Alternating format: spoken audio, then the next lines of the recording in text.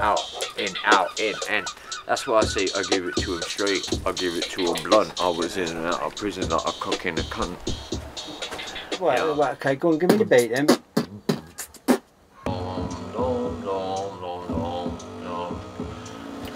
Yeah, I just want to work out the tempo, man. Motivation to think, I've got a chance to do something here. In the law of attraction, a positive thing makes another positive thing happen, which makes another positive thing happen. So me here being in you with this here is because of the law of attraction, because I believed in it, and here we are. Stuck in a hole on the dole, devil wanting my soul. The only thing that keeps me rhyming is the love that you show, and I know that I will go where you want me to go. What would you do watching your mum getting beaten black and blue? We tried to stop him, but the fool just took it out on us too. So you're just lying there crying, there's nothing you can do. You're out of the house, you just get fucking bullied at school. When I think about my life, I just break down and cry, living a lie, slit my wrists, but I don't want to die. I'm taking payments from the devil because he's getting me high. I'm engaged to this depression and you're asking me why. This mad life that we're living, all taking, no giving. All stone cold bastards, but it's only drug driven.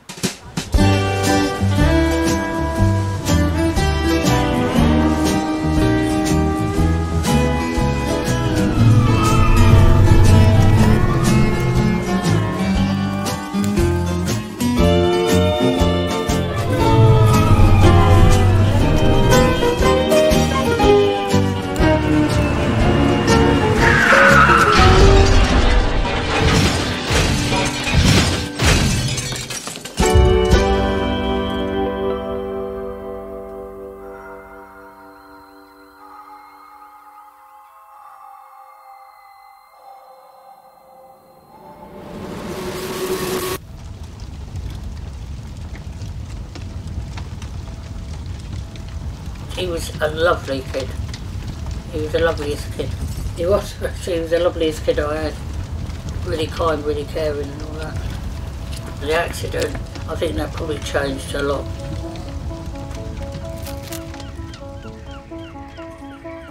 I had a 100-mile-an-hour car crash, should have died. I woke up to them going, we don't know how bad brain damage is until he wakes up.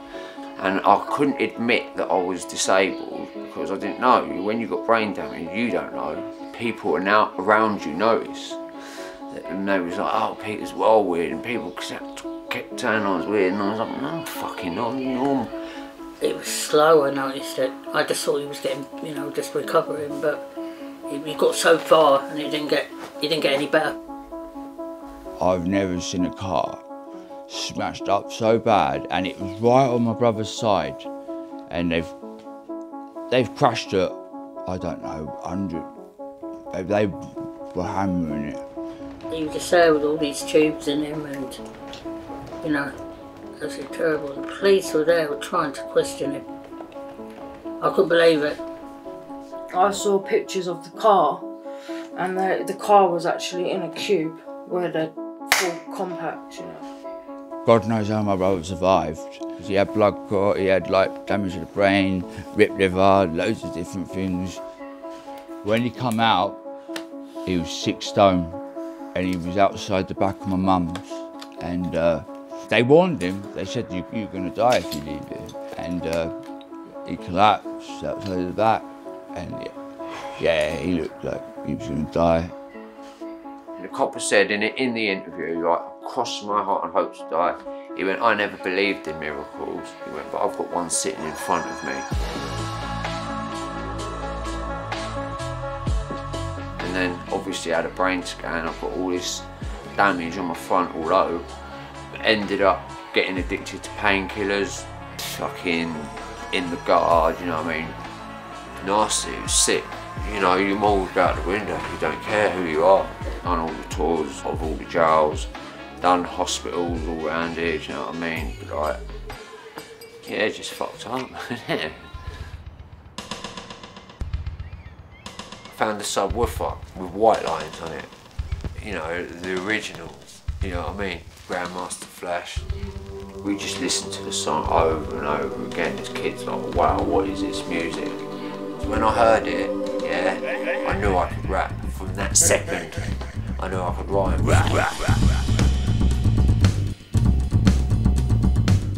From the age of 14, I never noticed any difference in my brain until I was 21. When I was 14, I was like a man. I used to live here, I used to sell drugs, I used to hang around with 18, 19-year-olds, and they used to sell drugs.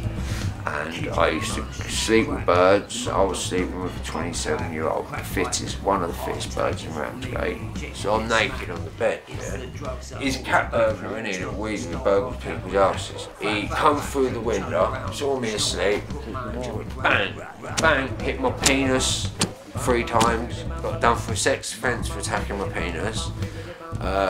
Jealous. Because Marie obviously said to her, like, yeah, you've got a big dick and I like you smart. So he knocked my 3 front teeth out. He knocked them up.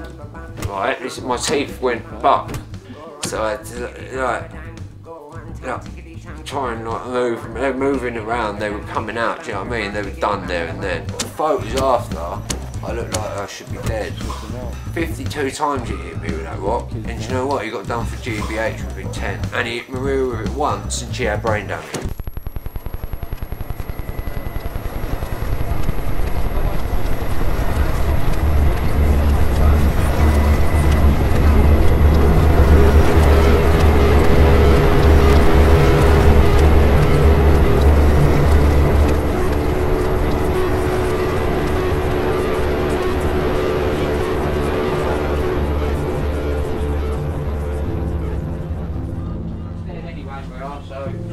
Alright, well, Marky's upstairs, he had his job interview today.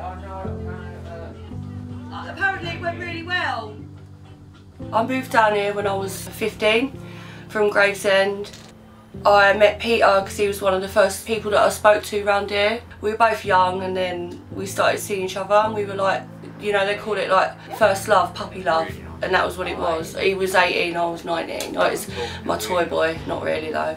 He's always MCing, and every time he see me, like, he'd like start MCing in the street, and I'd be like, oh, but really, I liked it. For real, bang me up with an 8mm. Only joking, mess from the beginning. I've been smoking. I'm not coping, pull the rope in, don't drop the soap in gel. Cause you never get better. Living it up in the hotel hell, got nothing but a burn and a man in your cell, but you're hoping that the man don't make you a girl. I think Peter's really talented. I just think that he just, you know, didn't have the right opportunities or didn't always go for it because of what was going on in his life. There weren't necessarily like the stability, do you know what I mean? Like, because, you know, he was all over the place. I have to go out the house and go back in the house about 4 times before I remembered everything. I'd forget money, phone, ticket, charger, words, everything. His memory, falling over, forgetting things, losing things, repeating himself. It was very trying. I'm obviously not very well. I've got this illness, this illness, this illness. I'm disabled because I jumped into a car, made a stupid decision when I was 17.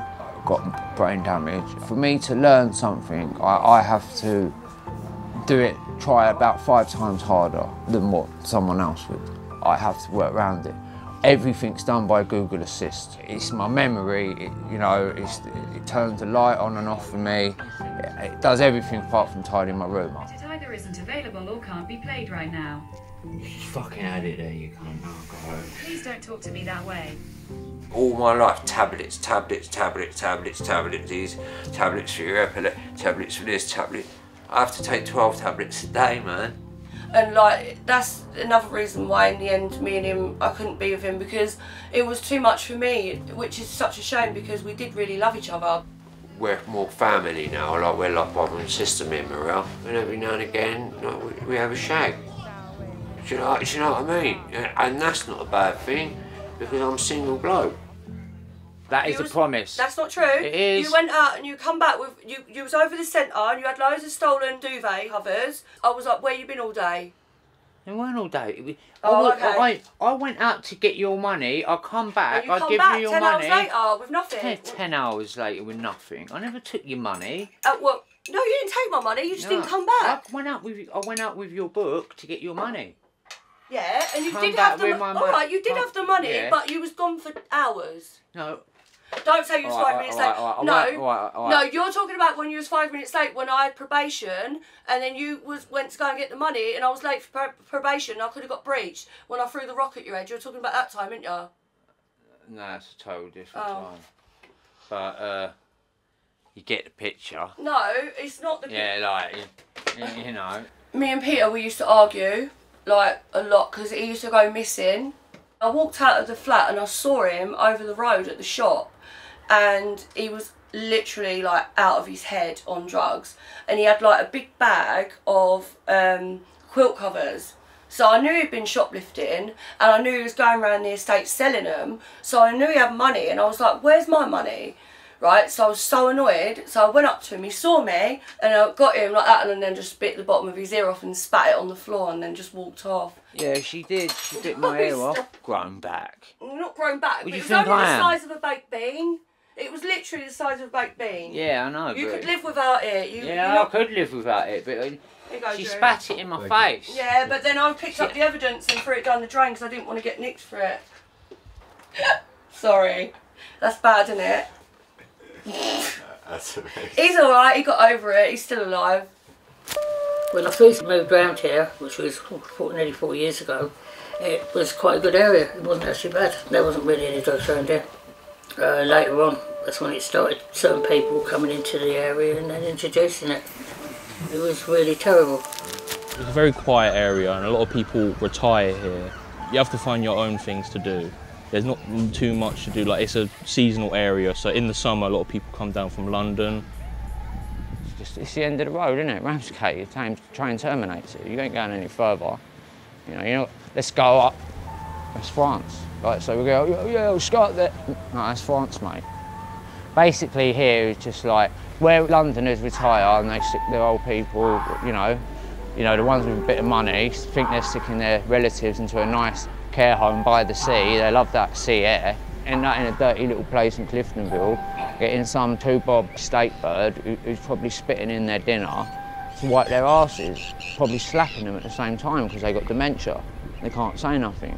First time I remember Newington, first ever time, was coming into the living room and seeing a red phone box to my right that was the only thing in the house. And we got that house because it had it had a lice infection, it all went up the wallpaper. Have you seen, like, when you come out of here, right, it looks kind of like a prison now. I could swing a line from my room to my neighbour 4 doors across from my window. If that's not like a prison block, then what the fuck is? And that's exactly what it's like. Prison in the ghettos, you've got everyone falling out of each other because they're living on top of each other. There's been 3 murders in this block, doesn't that teach you anything? There's not really much to do around here, so people do try and find their own entertainment, and it unfortunately does turn to doing drugs and doing alcohol. That's what a lot of people do in a lot of different areas though, to escape the everyday. Some of these people though that are going through it, they're going through pain for a reason, and when I try and help them out, they try and take advantage of it. Sometimes around here, people are like, nah, you stay in your lane, like, and don't move up. Because Peter's a little bit vulnerable, they'll get him to do things that they don't want to do. I wear my heart on my sleeve, and I really do, and it's fucked me up in so many relationships. Stop it, Colin! I grew up with it my whole life, watching my mum get beat up, so I don't think it's necessarily this area. It's probably worse than some places, but I know most of the girls I know have been hit by men. Peter never hit me, but obviously the other one did. Like, you know, with him, he's like a big, like, softie, like, not a softie, he's annoying. Do you know what I mean? Like, I want to punch him in the face, but he's not going to turn around and try and overpower me like that, do you know what I mean? No, you will see her. Pete!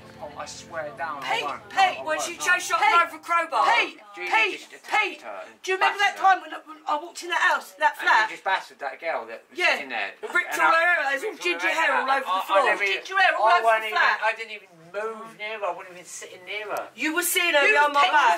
That's why my mum beat her up. I swear down, I never even Pete was petrified. I swear down, That's why she got the crowbar out. I never even looked at her. That's a different. Do you know why? Do you want to know why? That's a different one, wasn't it? No, do you know she was about 3 years younger than me, and I weren't. Oh, big deal, 3 years. Wow, man. but 3 years, yeah? Peter, stop lying. We've been split up for 20 years. Just admit the fact that you was going to have a little ginger faggle. Got beaten up for nothing. You've been caught cheating as well. Oh, I bet that was a sight for sore eyes. Right, so you've been caught cheating as well. We don't want to start going this. No, I'm just saying though, that, but I caught her in the wardrobe. Bullshit. No, but I caught her in the wardrobe, didn't I? You did catch her in the wardrobe, yeah. Yeah, I caught her in the wardrobe. Because wouldn't she be snapping? No violence! Don't act like I'm beating you up. She has beat him up before. Shut up, Mum. No, like we're alright. We're just best mates she has now. beat him up. Like, if people around here know about my life, they know I've been through a lot, yeah. Did start with best childhood, but I was in care a lot. It was a bit dodgy when I was really young. I had it hard, but I come out of it and I loved my mum. Like, my mum's not a bad person. My mum's not well, really mentally ill. I help her out if I can. My brother's not well, he's really mentally ill. Like, I have to deal with him. You know, my dad's a wanker. He's lived in the same town as me my whole life. They expected me to get in contact with him. So now I spoil my son. You know what I mean? I don't get a lot of money, but what I do get, I spoil him a lot. You know what I mean? So what? You know, he helps me out a lot. Do you know what I mean? I'm disabled, I have to rely on him for a lot of stuff, you know what I mean? That's why he's like my best mate, you know. He comes to me for advice. He knows that I've got experience, because I've beat it, you know what I mean? I've been amongst it. Oh my God, I was terrible. I used to write in private messages on Facebook, like for everyone, on statuses, and everyone would read my most in-depth private secrets. Alright, and Becky, I'll come round and make sure when I come in you suck it straight away and things like that. Like, everyone would see it. Everyone would see it, and then someone would go, "You need to take that down." Like, I've seen brain damage, like with one of my uncles, like completely take the man's soul. He's not even the same. He was so proud of himself before it. He was like, "Yeah, I'm all this, I'm all that." But then, as soon as stuff like that happens, it can literally, it'll never be like, he'll never get that confidence back. What I was lucky with is, I really,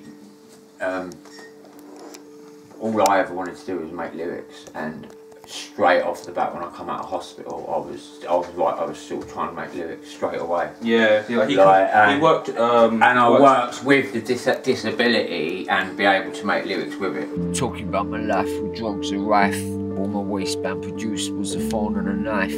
All I seemed to do was take the same step twice. When I tried to move, my foot was stuck in the dice. Am I racing? When the fuck will I learn to behave? My self-destruction made me function for the drugs that I craved. It's like my body ain't been buried and you pissed on my grave. It's a stage on my destiny, Lord, to rot in a cage. I think my life is worth more than shit, shower and shave. Being brave ain't working cause I feel like a slave to the game. I'm looking deep, man, for someone to blame. That I'm a danger, I'm fucked. My head's in a mess. I've been released and now this fraggle's got a blade in his chest. I know I'm acting shady, Marky, I ain't loving you less. If I have to die trying, son, I'll give you the best. Stuck in a hole, ain't about living life on the dole. Losing control from my body, wasting, losing my soul, feeling low. Years of drug abuse are taking its toll. I gotta push it back together and get back on the roll.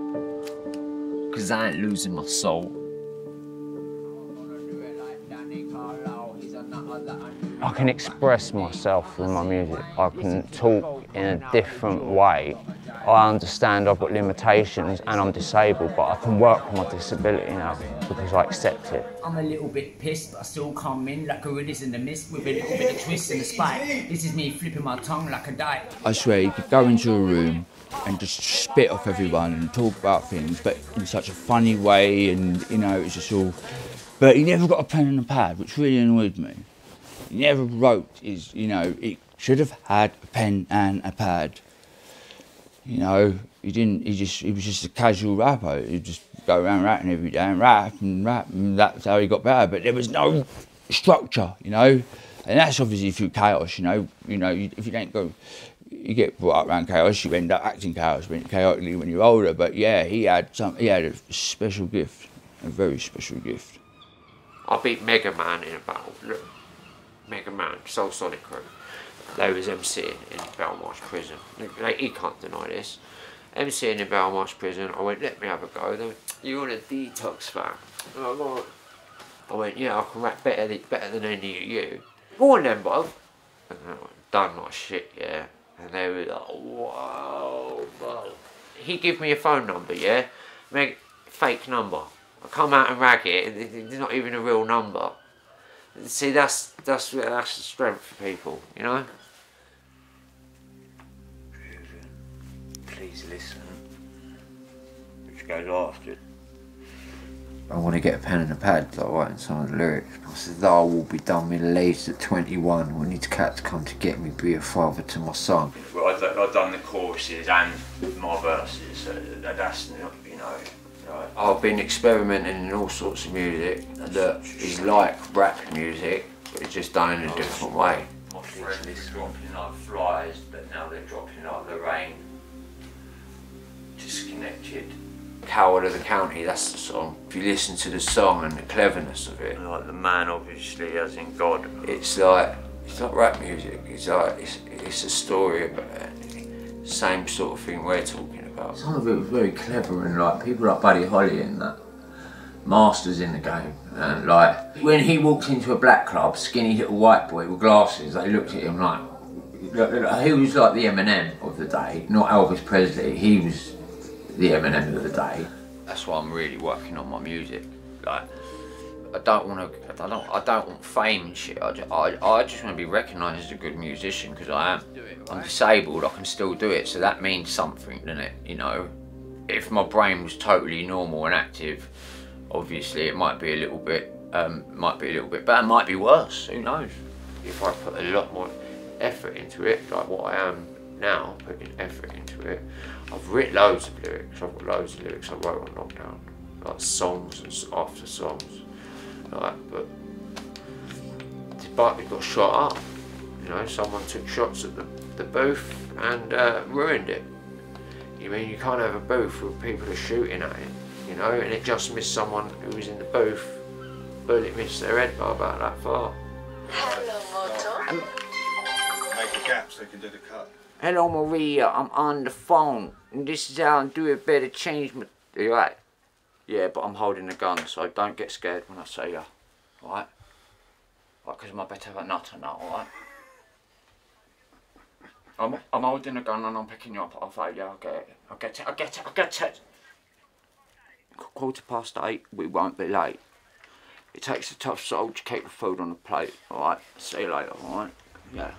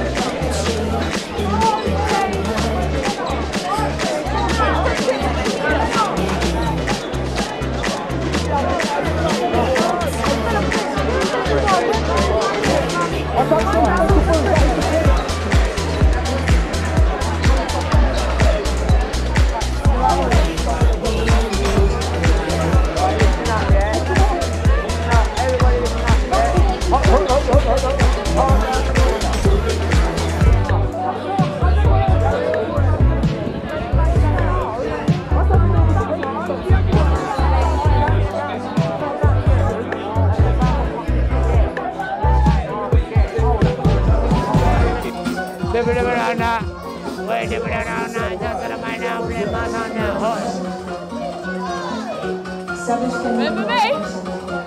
Fuck off, don't say Bloody do now, bloody hell, how are you? Hello, Keith. How are you? You ain't changed. I ain't, you fucking have a bit. I'm going off a bit. There you go, going off a bit. How old are you now? Fuck you, you cunt. Younger than you. Yeah, I know you're young. Getting old, isn't it? How are you doing? I'm doing alright, mate. Making a documentary. And... You sorted yourself out? Yeah, well sorted. How long? 10 years. Fucking hell, really? Yeah, fuck me, I love you. So proud of you guys. Yeah. You're doing making telly and that now. You doing what? Making telly and that now, man. Making what? Telly. What's that? I know. I have still got the tape. You started emceeing about 20 people for about 20 minutes. I still listen to that and it makes me fucking cry. I love it. I love Thank you. I love you. Oh, thank you. This is one of my old pals, yeah? She's got a rap CD of me, yeah?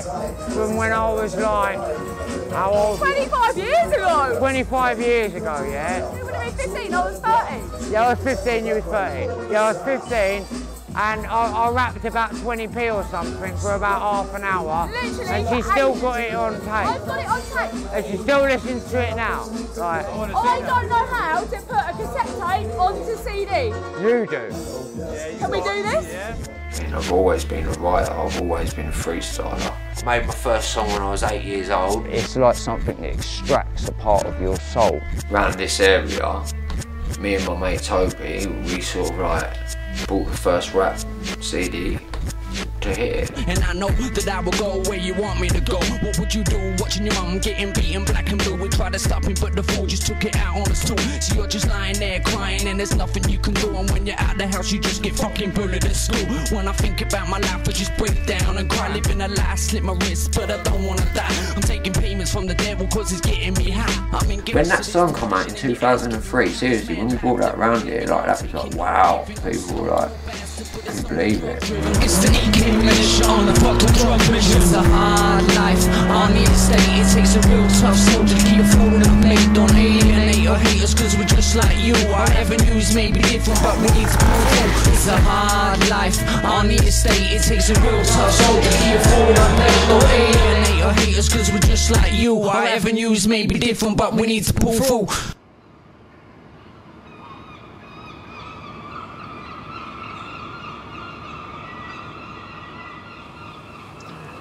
Found out today that my dad died.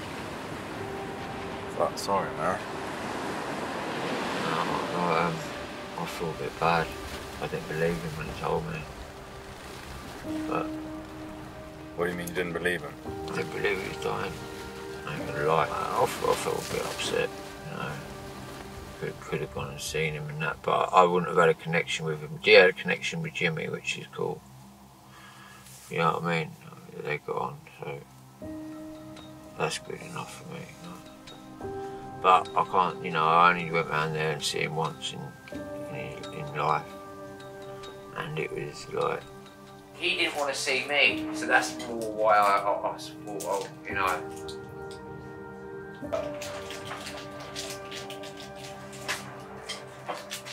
My mum knows because my mum had a go at him for it. Though. He went, yeah, I'll meet Jimmy, but I'm not meeting the crazy one. Man, innit? He didn't want to see me at first. He didn't want to know me. And then, when I sorted myself out, I suppose, or when he was in his deathbed, I don't know, he just might have changed his mind, might have changed a little bit. But I never give him the chance, you know, to do it. He did produce me if it weren't for that bloke. So, you gonna go to the funeral? No. Just, I can't sit there and be fake. You know. Let that it go to mine, so he's well fit and healthy, so you know. So it's like that really a bit. Even when someone says dad, it's an alien word to me. I always ask Marky, what's it like to have a dad? What's it feel like? No. Just curious.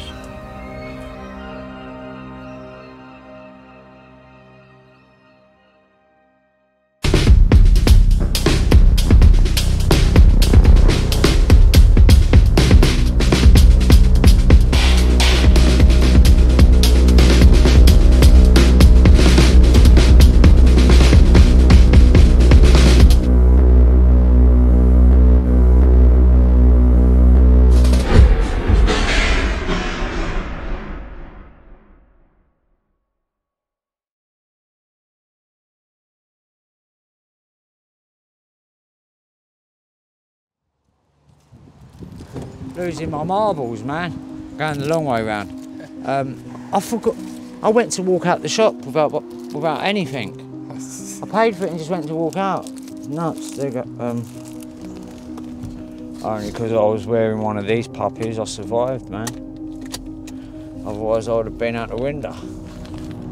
When we was kids, we had it really fucking hard, yeah. Like to the point where we had to feed ourselves, you know.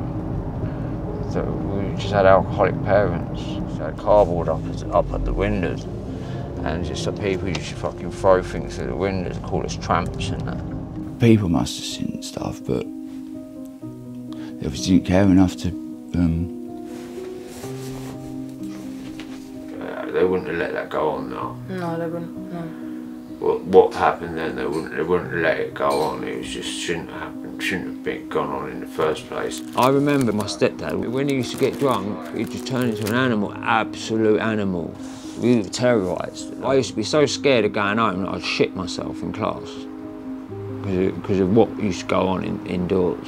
Oh, a hell of a lot of abuse. Abuse you couldn't even imagine. Abuse you have to see, you know, he had wrists like that. His ankles were thick. He had the build of a Neanderthal. He was so strong. All the muscles and the Navy tattoos. He was in the Navy and he was like very done the field gun. I don't know if anyone knows the field gun. He was on radar in the Navy. Like he kept getting promoted and demoted because of his drinking. But he was really clever. He knew loads about loads of shit. Like I used to ask him questions all the time. He knew loads, man. Well clever bloke. He just acted so thick. Oh, he knocked me out twice. Yeah, complete cold. One time he knocked me out. My brother's here, and apparently I was so knocked out, my brother said he thought I was dead, and I was like knocked out completely. And yeah, I was KO'd. Kicked every door off the house. That's why there's no doors in the house. He kicked them all up and put his fist through them. He was a big guy at one point. That's how we arrived, is basically by having a fight. So that's how it happens, isn't it? You're getting bullied and then you fight back and then they don't like it and then you start getting the ones that bullied you and then you turn into the bully. The thing that you hated the most.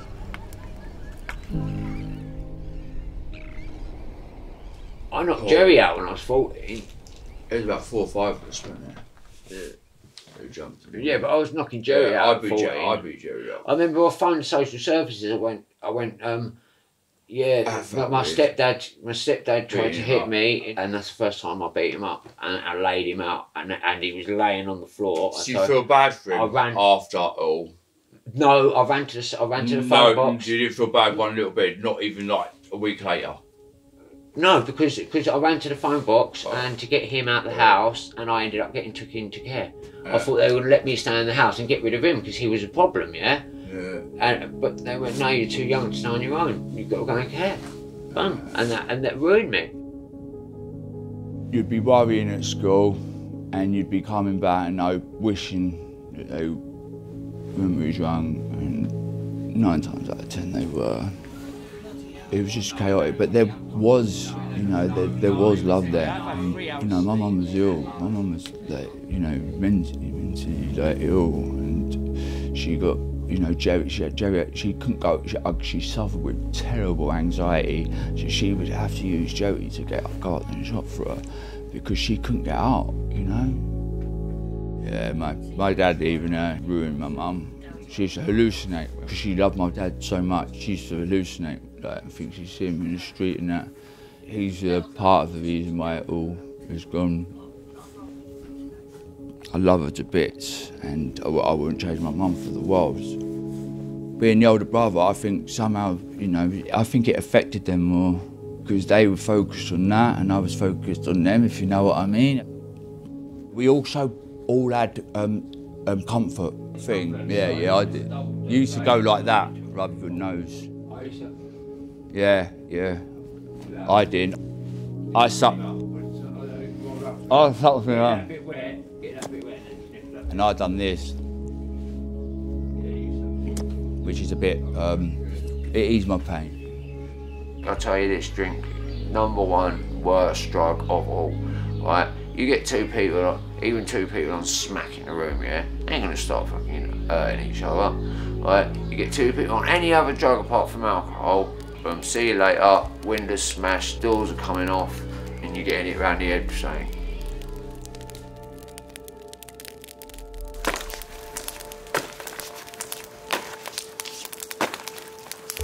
away from them, bro. You just walk away from the chick. You don't stab over. That's just giving them a lot of bad energy. You know what I mean? And you're gonna get punished for it. If you're being jailed, they ain't gonna love you. They're gonna be shagging even more men. And then what are you gonna do then? You're in jail. You're in a cell. What are you gonna do? So climbing the walls. It's crazy. Stabbing people up over a woman like that. Let them go. It might be hard, but just do it. Prison was like a big part of my life for a long time. I used to go to the shop and say, I'm taking this, and I know I'd get my door kicked in and I'd go to prison. That's how I used to get looked after. The system used to look after me. I was too much for people, and I'd just go in prison. That was my care plan. I remember, but I see one of my best mates as soon as I walked in. He was 21, yeah, I was 17. He was moving out a while. I just gone in there. I just turned 17. They went, where's the parcel? We know you got a parcel up inside you. And I fainted and the phone come out of my arse, yeah. 7 Kinder Eggs, steroids, a phone. They went, yeah, we got it, 7 wraps. And they didn't know that I had 7 fucking Kinder Eggs in me. And a month's worth of steroids ended up breaking in my system. So like, climbing, like really like, actually so weird that it stopped the clock and gave me all this like, I was shitting out drugs for weeks, man. And I was barred from Elmley, like there was like, you can't come into this prison, you smuggle drugs in here, you're not allowed in here, you're an ACAT now. Straight to Belmont. Boom. Well, I become a Muslim. I did. My Muslim name's Hamza. I did. I was vulnerable. I went to a place. I met a fucking really safe Muslim geezer called Mohammed Saeed. I just see a nice part of it. I see a nice man, and he's fucking probably the hardest geezer I've ever seen. I remember when he jumped up, he done a spinning kick and just touched the tip of my nose like that, and I thought, you could have took my head off. Anyone can get robbed in jail. Don't matter who you are. If you've got spice and 10 people want it, they all go in and they get it off you. I've been involved in a lot of violence in Elmley. I've been hurt a lot of times in Elmley jumps. You know, it's always like about 5 men on you when they're trying to rob you. I've had my face put over a kettle and a spoon in my arms. Basically rape dirty, Nazi rapists for a bit of spice. For numbskulls, jail is for numbskulls. People who say, I've done 50 years in jail, mate, I'm well heavy. Yeah, you're fucking fraggle. Look how many times you got caught. Do you know what I mean? Like, you're obviously not that clever at doing what you was doing because you was in prison the whole time. It's one of the most saddest times of my life.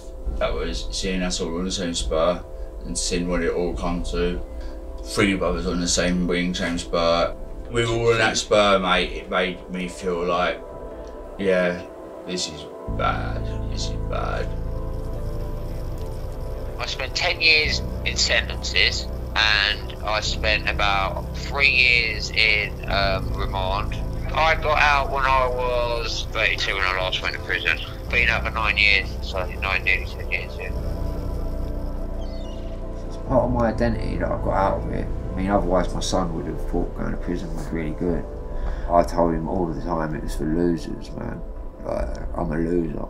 No, it's an actual world of pain and misery. And you can see that, but I'm going to get better. You know, stick with me. I remember from 2012 to 13, I think he was out of prison that whole time. And it was, I would see him, but it would be like, you know, I wouldn't be like happy, I wouldn't be excited. The worst thing is being embarrassed by your parents, especially out in public, and just that happened a lot with my dad. He came down and he was waving a machete outside, and then he shut it down. He said, Mum, he said, armed response outside. And I thought he was joking. We looked out and armed response went around our house. He had a knife and he had an England flag. And he just come up and he went, this is for England. He was slicing his wrist, and all I can remember was a zzz, zzz. Get him, boy, and then what? And his dog started attacking me. And he's going, get him, boy, and he's pulling my ear, and that dog's chewing on my ear. And I get up and that, and obviously I hot off, yeah. Right near my window, the dog dragged me on the floor and just started ripsing me up. Yeah, I had my head smashed off curb, done it about 12 times, and I was awake for the whole of it. Back then, I was a little bit naughty myself. I had a little knife in my pocket. So we're walking down the road, and I put the knife in his back. The handle come off, but the knife was stuck in his back, and then just fell to the floor. He went, you stabbed me, you effing stabbed me. Twice someone's gone to kill me. One was my sister. She got nicked for attempted murder.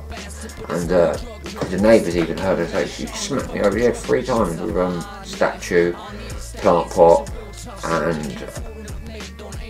We was arguing, so I picked up this glass jar thing, smashed over them with it. Then a pot, then a statue. All snapped over my head. Yeah, I got nicked for it, said I fell over, they tried doing her for attempted murder. He was always shoplifting. Them fences that go up, the jagged fences, got his finger caught, chopped his finger. Oh, I had to pick my own finger up off the floor, which was fucking horrible feeling. And walked in there and I went, my finger's come off. The woman fainted, but bang. I always say that's a punishment from God. Man took my finger off because I was thieving. It's hard to think that I never knew Dad before the car crash, which obviously affected him mentally. I've only ever known my dad with the car accident, but I do believe things happen for a reason, and I do believe he was going down a bad track in life. He was a madman. He was known as Crazy Pete around here. So I remember one story my friend told me. Yeah, I see your dad the other day. There was these 8 men, and it was just him, and he went up to him and tried picking a fight with him. And this is not someone who's going to live very long, picking fights with 8 different men. He was skinny as anything. He was about as skinny as he was now. He was going out to fight 8 fully grown men, and they had weapons. I remember my friend said you just see him get him kicked the shit out of. Don't want no trouble, bruv, you know what I mean? Like, I can take a kicking. Like, I can take a good kicking. I didn't win, but let's just say I didn't lose. I got knocked out about 40 times, but I got up every time, and in the end he just shook my hand and walked away, just give up, so.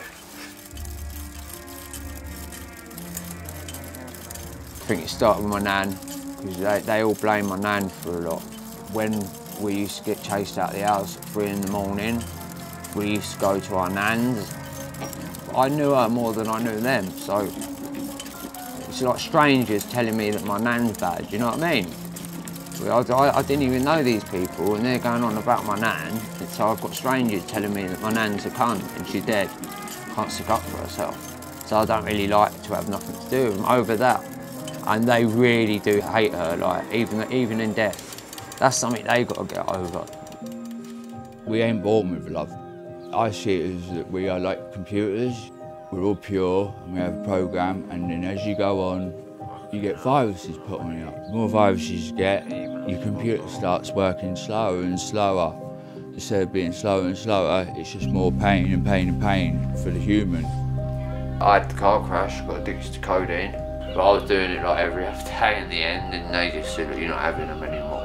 But some geezer in the back said, I can get you something to make you feel better. And it was a couple of lines on the Dragon, and yeah. Living with somebody who's on heroin is a nightmare, because you don't get any help, and there's no one to go to. I had a problem with Mr. Spoon for a few years. Cooking it all up inside himself, he was. Got me on the ground. It started when he was like in his early 20s, and then it got worse as he got into his mid-20s. He started doing it more and more. It's a more habit, it creeps in. It's the devil, man. It's like a devil. I don't know how it gets you, and then it gets in, it takes all your confidence, rips everything away from you. It absolutely fucks you up. It's the worst thing in the world. Comes in as the best thing you've ever seen. Like the best thing ever. Amazing, brilliant, loved it. I want to go for my old reliable. I got some Bristol gear once, oh my god. Fantastic day on that. But fucking went over and, you know, collapsed out for about 48 hours. Woke up, I had a pin hanging out of my arm. I did the rest of it, bang, and then woke up about another 48 hours later. It was really terrible. I couldn't get onto him because I couldn't talk to him. You can't talk to somebody that's on heroin. There was one time where I overdosed and it scared me. I could feel my body going over. I felt my head swell up and I hit the floor, yeah? And my mum heard me hit the floor. It was the day I got out of prison, so my mum would have been a little bit wary around me anyway. So she heard the bang and she said I went up there and it blew. She had to call the ambulance. I was dead. She's had to do that to, like, my brother Jimmy as well, like, not just me. A couple of times him. Fuck. That stuff. Oh, fuck. No. Jesus Christ. Peter. It's alright, mate.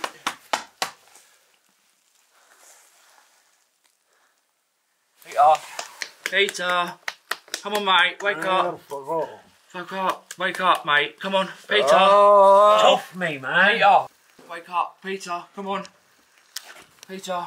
Get off me, man. Peter. Get off me. You fucking just OD'd, you prick. Get off me, man. Get away from me, man. Fucking prick. Fucking trying to say it was fucking saying I'm fucking cucking, mate. Fucking prick. You know the naloxone injection they give you. But I used to wake up fuming because I was clucking. They give me that stuff, took all the heroin out of my system. I used to moan at them. They just saved my fucking life and I'd moan at them. Seriously. Oh, I'm clucking, what's that for? You know what I mean? Jog on your mug. Like, that's how bad the drug gets you, man. You fucking scream at someone for saving your life because they took the heroin away from you. Appreciation for it. It was just so horrible. Every day was just painful and I hated being on it. Some people love it, you know. Some people loved it and lost so many friends.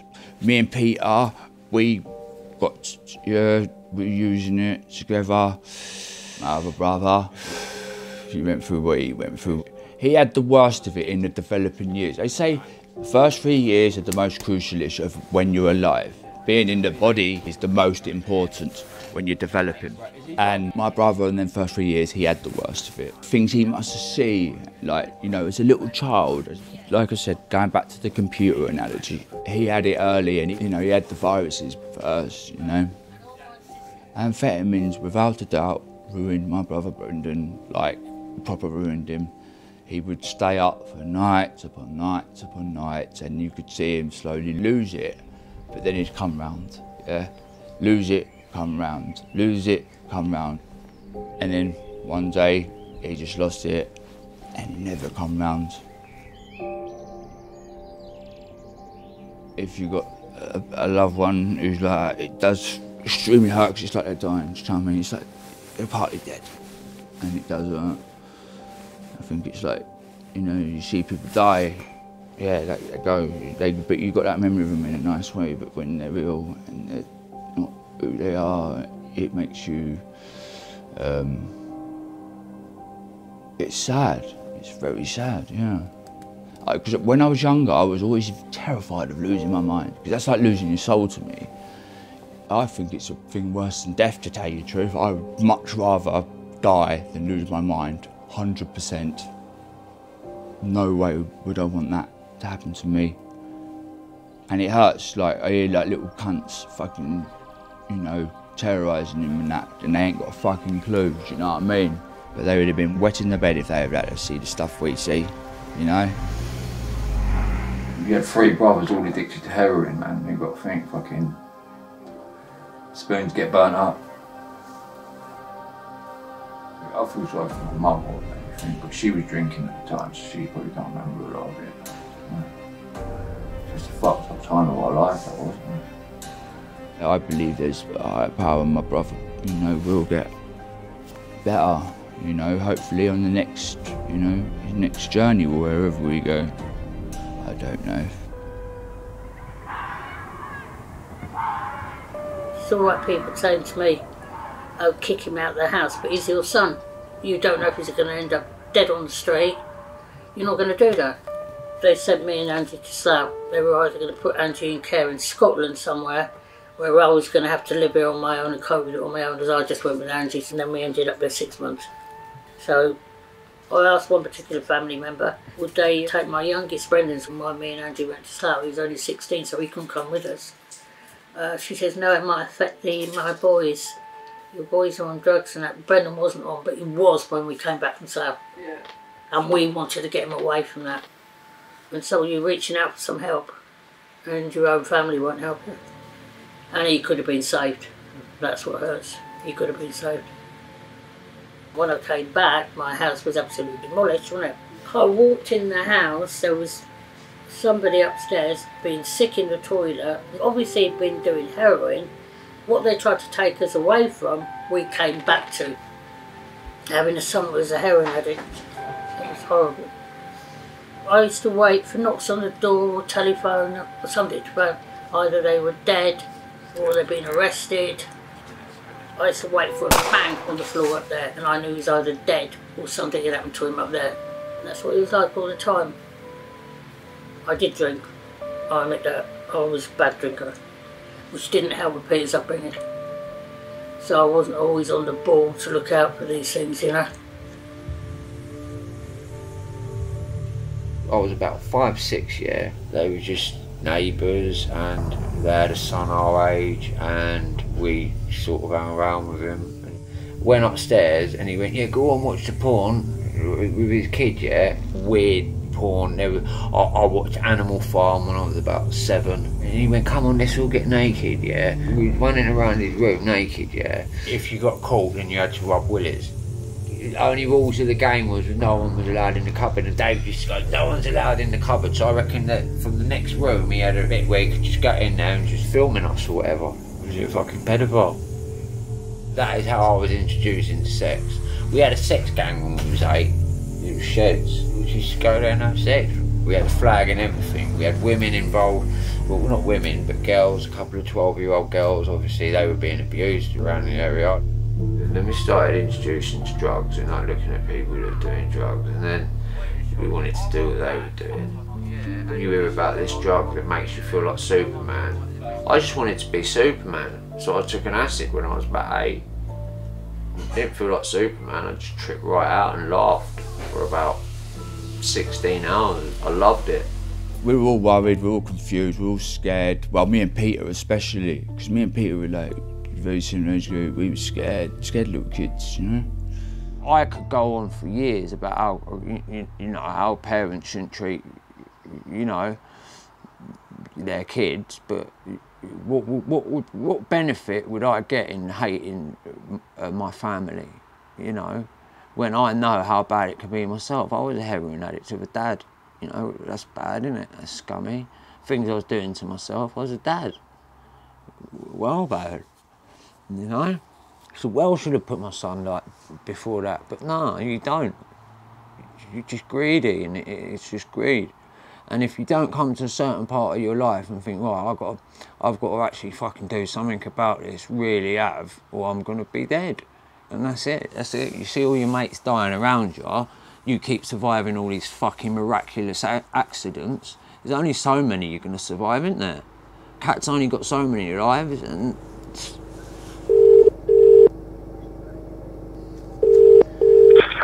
right, it's going in and out of signal. Just tell him when I wake up first thing in the morning, yeah, and I go downstairs and I hear my mum going, like, blaming herself for our childhood, I get up, I just got up and I send messages I shouldn't really send. Tell him that. Yeah, I don't really mean it as bad as what it sounds, but Brendan is stinking, and he gets whiz for him, and it's not on. Brendan's getting his whiz for him, and Brendan's taking whiz. So if he wants to start blaming people, then I can blame him for that. But we don't want to play the blame game. And then I won't blame him for Brendan, and then he can't blame Mum for him and me. How can you walk straight if you're walking backwards? You can only see clearly when you're walking straight. Walking backwards is only going to cause you problems. A drug I thought I could control, I was wrong, it crushed my soul. It took the love from deep within and turned me into a man of sin. From the first time I tried it, it felt so right, it crushed the pain and gave me height. I said I'd do it once a week. That was until my life became bleak. From once a week to 3 to 4, I'm in control, you're not anymore. Now I'm riding on the dragon's back, I need to beware, demons will attack. To lying, to stealing, to not caring anymore. My soul is possessed, all I need is a roar. Now there's only 2 ways to go, between good and evil, which way I should know. I need to choose careful, I need to be right. My soul is eternal, it's between darkness and light. I didn't know about things like heroin. I'd heard of it, but didn't know about it. Didn't know how bad it was, didn't know how serious it was. I was so naive. I'd find bits of foil and then I'd end up finding needles. And then I ended up getting caught up in it as well. I went over 3 times. They had to bring me back to life 3 times because my tolerance was a lot lower than Peter's.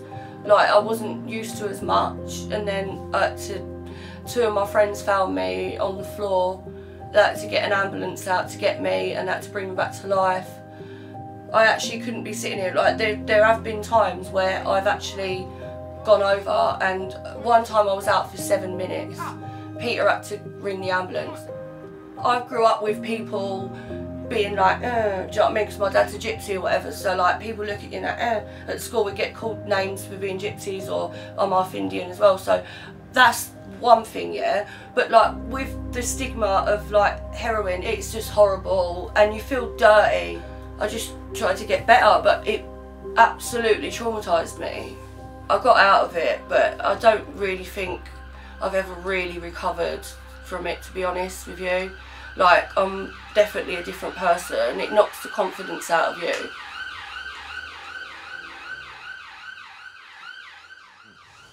My best mate died. He was 22 years old. He was, you know, he had a heroin overdose. He didn't like to share his heroin. Shouldn't really use on your own, but he was like, it makes you greedy anyway. But he didn't share his heroin, so he'd done it on his own, and he had the heating on, full blast, and his body was in there for 5 days, I think 3 or 5 days with the heating on full. It was like, when they went in there, he was supposed to have been black, and then when I think of things like that didn't even make me give up heroin. Do you know what I mean? Like that. My kids was being late for school. The school got in touch with social services, and they just said, look, if this carries on, you could lose your kids. So I was like, mate, I'm out. So I finished with him, and that's how we split up. And then I got off it, moved away from the area, split up with Peter, went to live with my dad, and then I come back once everything was out of my system.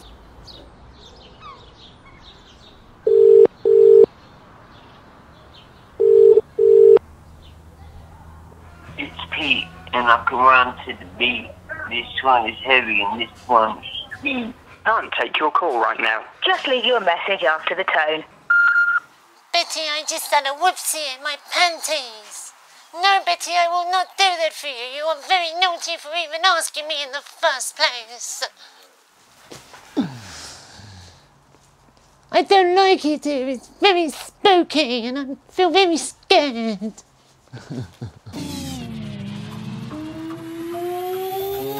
This place.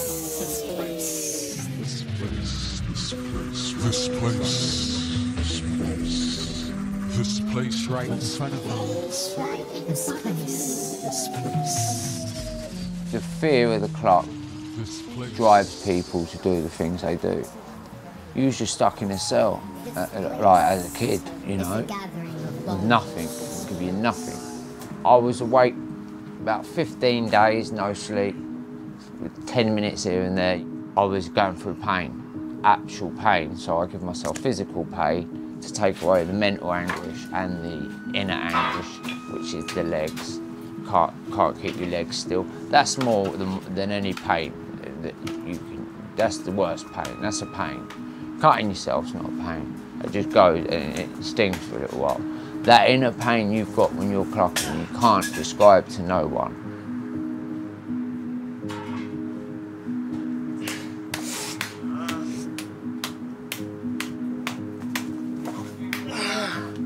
I remember I cut my wrist, yeah, that way. bang, went like that. So I saw a few cuts, I thought, what's the fucking point in stopping? And she carried on and on and on and on and on and on and on and on. And then it got to be an addiction. Then when she starts to do something, then it starts getting addicted. It actually starts doing like, endorphins run through your blood. When you cut yourself, endorphins run around your head. When you take heroin, endorphins run around your head. So it's only natural, if you're clucking and you ain't got no medication, you're going to want them endorphins to run around your head still. So you beat yourself or you cut yourself.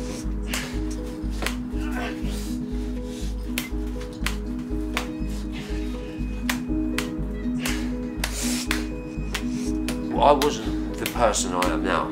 No way. I was a boy then.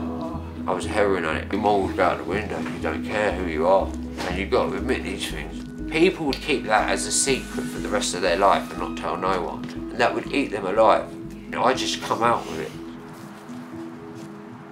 I got off of it once when I had a son, but because I'd done it for my son, I got back on it. The only time you can do it is about being the most selfish bastard in the world and doing it for yourself. It's the only way you're going to do it. Anyone who tells me any different, they got off of it for this person. If that relationship messed up, they go straight back on the heroin. You can't do it for someone else. You have to want to do it for yourself. That's all I know about God. You know what I mean? I asked the question in my prison cell, is there a God?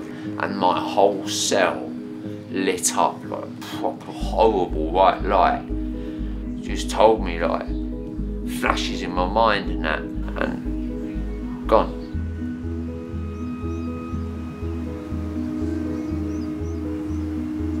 What I miss is that warm feeling, the release of when you go from being that ill to feeling well again. It's the nicest feeling in the world. But the nasty feeling after that you're stung with is you need more and more and more. And I remember when I got off of it all anyway, I stopped taking it. I said I was clean, but what I'd do is on the weekend, I'd spend about 500 quid on it, have no money during the week, you know what I mean? Spending all my money on it on the weekend, but saying I was clean. And then when I stopped doing that, I started drinking and saying I was clean. Because the government says it's okay for you, alcohol. I was a big pisshead. I was waking up four cans of special brew and a bottle of wine in the morning, yeah? I was embarrassing my son, getting into fights, asking people to hit me with bricks, acting like a proper fraggle. Never tried crack? Yeah. I loved a bit of Snowball, man. I listened to crack and heroin together. Yeah, stick that in me, mate, I'll be flying. I was fucked. Going in and out of jail, drug habit, just become a father. It was a drug rehab in Rochester. He done it in the prison. There was like 21 spots for like rehabilitation. It was like a 6-month course. Done therapy, lived with each other. Everyone knew everyone's darkest secrets. It was all wrapped around the 12 steps. It's kind of like a visual representation of who he was. He was in a really bad place, and the fact that I can even talk to him now today and be like, ask for advice about, you know, if I'm doing something, because he's lived a long life. Because the fact that he was in that way, he was a person that, you know, I thought at one point he was going to die. But I haven't run away from my area, I've stayed amongst it. I've been in a room where people have done it in front of me. I put myself in that situation purposely, so the temptation's there and I can leave it. If you run away from that, you've got to face your fears. There's a lot of people who still hated him. He did get like jumped from people and stuff like that, even when he was trying to be a better person, which the world can do that to you.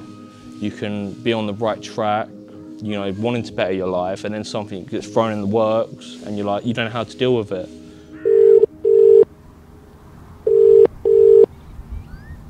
Hello, can you hear me? Yeah, you good? Fuck, you know, Jimmy, I've been trying to get an ambulance, but it's done us. You know it's hard to get random one. What's brought us on now? Ace. Amphetamine, I'm sure it is. Fucked up, and that drug's so bad. What, this is Jimmy you're talking about? Yeah. totally gone, totally lost the brains of like just different people. I had to tell someone, man, I just been building up, fucking while building up, worrying me, man. I haven't got a brother to talk to. I've got 2 brothers in the house, and I can't talk to one of them. It's madness, like, since the filming of this, like, both of my brothers have been sectioned. One's been in and out twice, and one's just gone in. Like, it's quite madness, isn't it, to think that.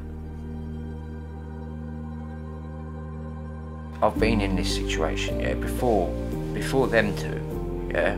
I was going through this when I was 16, going in mental. Yeah, I got a section when I was 16. So that was happening to me then. Around till I was about 21, I had a bit of a fucking nutty period. Like, a bit, you know, it was a bit biblical. It was a bit of an awakening period, but I got confused. And at one point, I was very strange. Do you know what I mean? But at the same time, I was growing up, but I had to find myself, like, find what level I was at that time. And yeah, very difficult like stage in my life. Like, I started to read the Bible, and I found it poetic, and I found it helpful, and I found it, you know, I like the chapters, I like the message of Jesus, like the message. I'm at an emotional stage now when you're talking about my brother, you know, where they're both they were both in the same situation, they're both not themselves. So I sort of feel a bit alone, without them, so.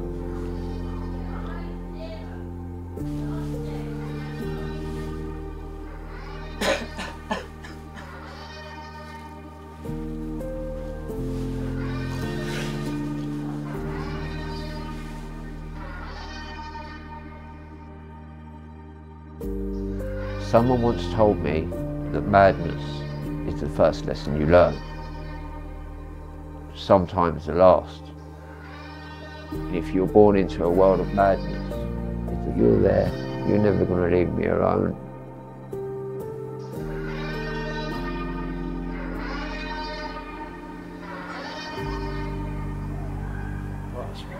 Your house has always been fucking pure madness. The dynamics with you, your mum, your brothers and everything.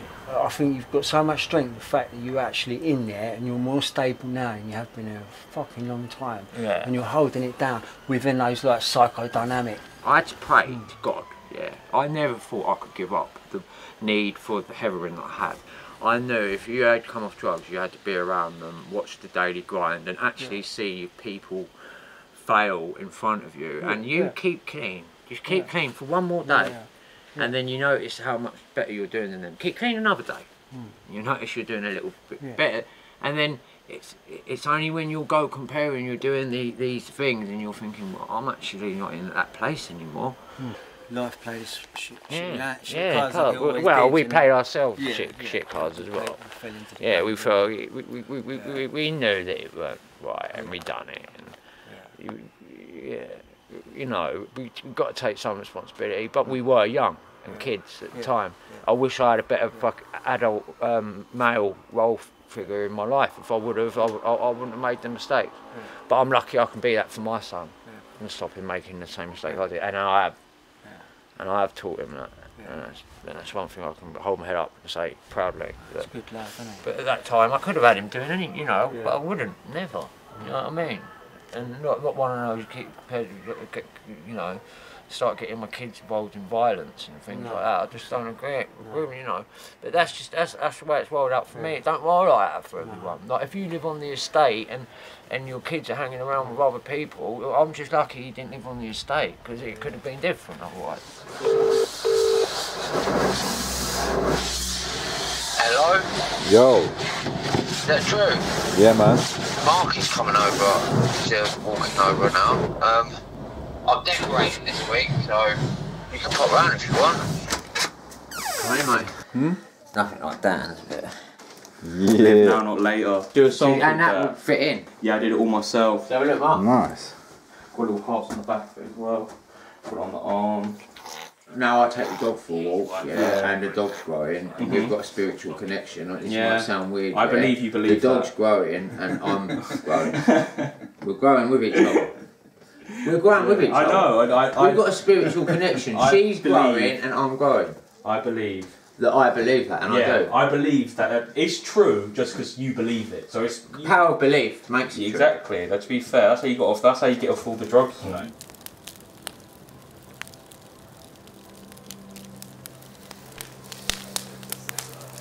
Talking about the fire, hitting high notes like a kiddie on the choir. I got the shit you desire. What you gonna do on the urban empire? What you gonna do, man, can't get higher. This is how we do it, higher to the roof. Set Charlie Sloth fire, make a fire in the booth. There's a fire in the booth, let the motherfucker burn. I'm 40 years old and I'm still gonna get my turn. And your environment, it influences who you are. Of course it does. But you choose who you become as a man. And I chose who I was going to become as a man when I was 32 years old. It was there on the plate to me, given to me. I know some people don't believe in God, but I don't give a shit, mate. It was given to me. I asked, for that to go. That craving for that dirty little drug just to go. And it was given to me on a plate. Like that. Just from acceptance that there's something bigger and better than me out there. And I just pray to that now. My brother Peter, he's got about 20 lives, not 9 lives, 20 lives. Do worry about his him passing away. But he's so much better now, so much better now. Miracle. You know some of them people you don't think will ever get off it? Like, I would have put him in that bracket for me. A lot of people will see this and be like, oh, well, he's trying to make music, like, well, what's the point? But a lot of people don't realise, like, how worse off he was, which you can't really see. A lot of times what I thought, oh, it's over with my dad. When he would come over and him would be arguing with my mum, I thought, oh, I'm not seeing him again. You know, he's going to be in prison anyway, which is the sad thing to say now. But at the time, I was a teenager. You know, when you're going through it all, you don't really know nothing about the world. So at the time, I was like, you know, this whole dad thing. He's in prison anyway. You know, he's not going to get any better. But it took a long time for him to actually get better. But I think I respect about my dad for what he did. He didn't make false promises, which I see a lot of parents do to their children. They will say, oh, I'm going to get better, trust me, I'm going to get back on my feet, we're going to be fine. He didn't do that. He just showed me over a period of time. It did take a long time for me to trust my dad again. Since he's come off the drugs, you know what I mean? I think actually his son's is a lot to do with why he's got off it. And it's just flowered, really. It's got brilliant, remember. What he's done with Marky in it is amazing. It's really good to see him like that, with Marky. Really proud of him. Really proud of him when he's come this far. You can come back from anything. You can go down to the bottom. You can be sleeping on a mattress, no money in your pocket whatsoever, and you can get to where I've come. Which might not be fucking, I might live in the ghetto and that. I might even live with my mum. But I'm doing things and I'm giving back. In general, I've got a lot of knowledge about drugs, and you know, I've got a lot of knowledge about prison.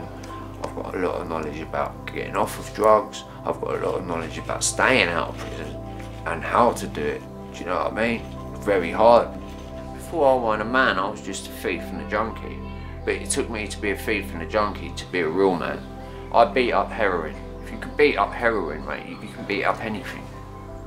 But I've had a life. Enjoyed my fucking self doing it. I might have been fucked up in wild, mad situations, but felt alive. You can't feel more alive than when you're nearly dead. You don't understand that. When you come closely, it's when you know you're alive.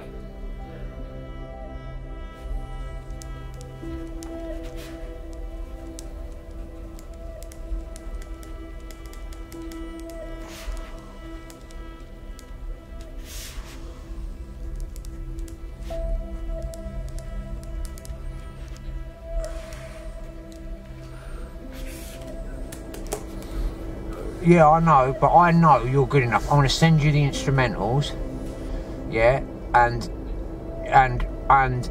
my lyrics, and just polish it the best you can. I've got faith in you. Just contemplating being a dad, and you know, like life was a big scary thing. And I went over Jackie Baker's stand to write a song. I wanted to write something special. It was a song like it was a prayer. It was a prayer that I was doing. I was praying. Like God's saying, yeah, I will do this for you. I will write you a masterpiece, but you've got to bring me into it and show people what I can do. Like through you, even your messed up brain now, I can write a masterpiece through you.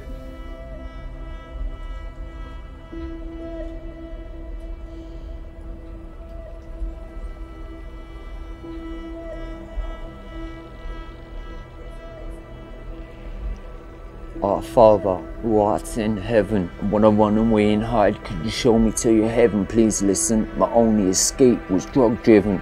Want to answer from the man, not a suited politician, 50,000 miles away from his military mission.